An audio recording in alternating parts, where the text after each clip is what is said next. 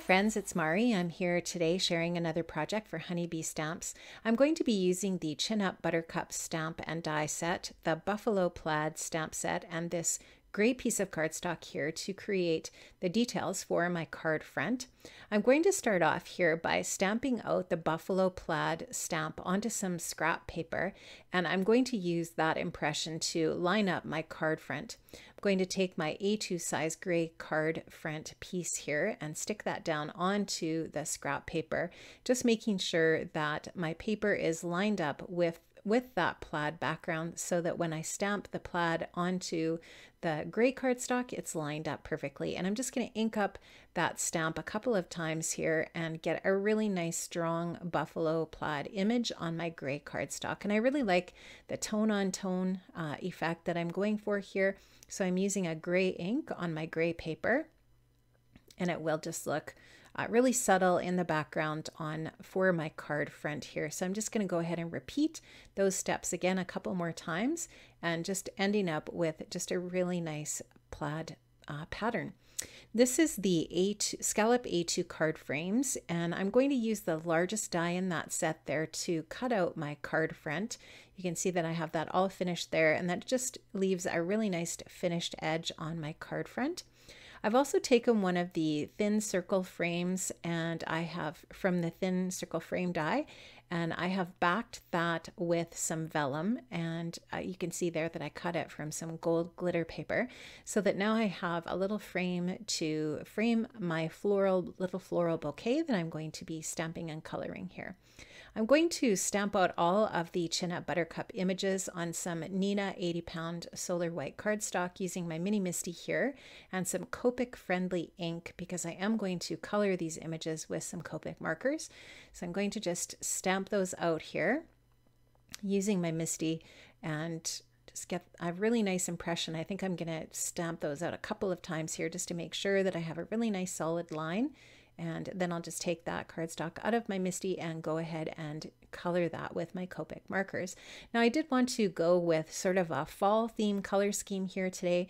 So I'm going to be using some oranges and yellows, really kind of like a burnt orange kind of a look.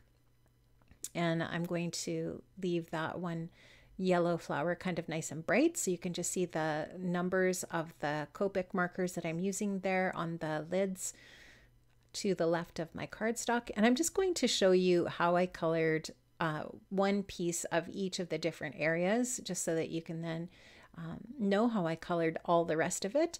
And so there you saw what I did for the yellow, and now here I have my orange, and I'm just going to use 3 different colors of orange to finish out my orange flower. Now I did actually end up going in with the orange with some YR27 as well, and just to create kind of like a darker area. And I finished the center of the flowers with E59. So you can just see I'm doing a really simple blend here, nothing complicated at all. Now I'm going to take the companion honey cuts for the Chin Up Buttercup stamp set, and I'm going to use that to go ahead and trim out my floral and foliage pieces here. I'll get all of the companion honey cuts there and get those all cut out. Now I didn't want to use the stems on my little floral pieces here, so I am going to go ahead and trim the stems off mostly. I'll leave a little bit there just as a little spot maybe to do some gluing or attaching, but for the most part the stems have been detached from those floral pieces. I just wanted kind of like a little bouquet at the bottom part of my circle, almost kind of like the bottom part of a wreath. And here you can just see that I'm going to put those blue-green leaves in and around. I really like this color palette. I love the blue, green, and orange together. And that little pop of yellow just kind of brightens it up a tiny little bit.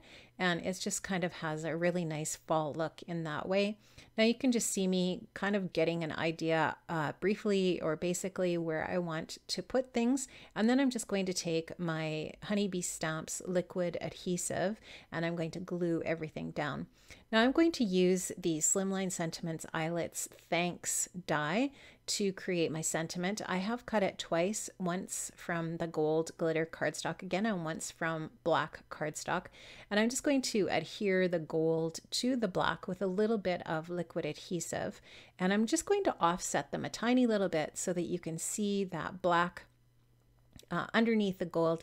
It'll just kind of look like a little bit of a shadow in that way. So here I'm just going to take my Honeybee Stamps glue tube, and I'm just going to add a little bit of liquid adhesive there, glue these together, and then that is going to be the sentiment for my card. I'm just going to put it kind of above my little floral and foliage pieces there, and that will finish off the front of my card. And I'm just going to go ahead and use my liquid adhesive to stick that to a kind of an aqua colored card base, which matches my leaves.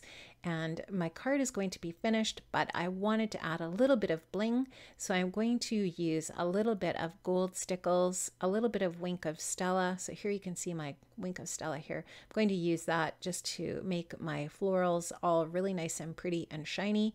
And I'll do that, I'll use that on each one of my floral pieces. And when I'm finished with that, I'll go in with a little bit of gold stickles, and I'll use the gold stickles just on the centers of each one of the flower pieces just to add a little bit more gold, and it just complements that the gold circle and the gold on the sentiment as well. And now I'm just going to reach for my gems, and I'm going to use the Hot Tropic gem stickers here in gold. These are so pretty. I absolutely love these little blingy bits that you can add to a card to just finish it off so nicely. I think it just really adds that little bit of pizzazz and shine and sparkle to a card that just makes it look extra special. And I'm just going to find 3 little areas where I can add my little gems. I'm going to add 5 gems and my card's going to be finished. Thank you so much for joining me today. I had so much fun making this card. Please check out the description box below for links to all of the products that I used today from the Honeybee shop, and links to the blog and the Facebook page and all of the other places where you can find Honeybee Stamps and products. Have an amazing